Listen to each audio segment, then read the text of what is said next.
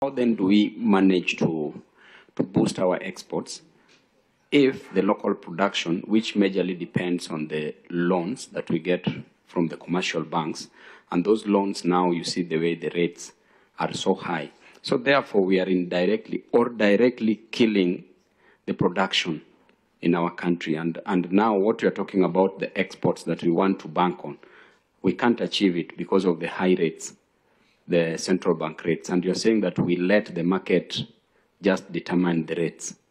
I think it's true.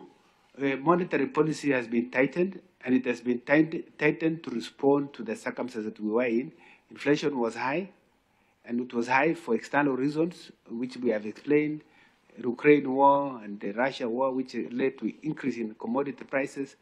And every central bank around the world, it's not just us, including the US, have had to tighten their monetary policy.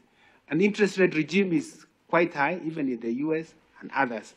Our own central bank had to tighten monetary policy also because of high inflation. So we have now contained inflation. It's now 6.3. It's coming down, the rates are good, so at least things are going to be better.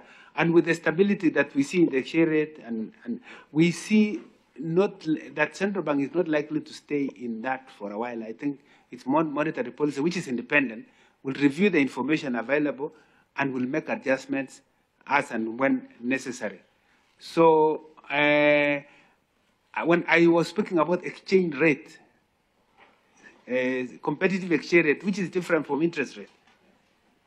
Yes, and I thought we have understood me on that front. There's a problem with the.